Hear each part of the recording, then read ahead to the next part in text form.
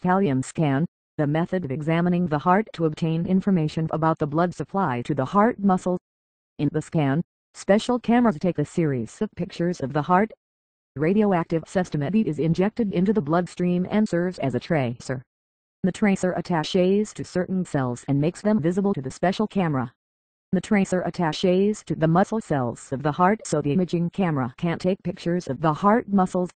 If an area of the heart does not receive an adequate flow of blood, the cells in the underserved area do not receive as much tracer and it appears as a darker area on the picture taken by the camera.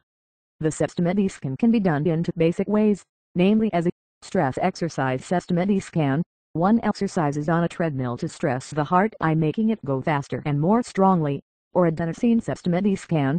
One receives adenosine or another medication to similarly stress the heart.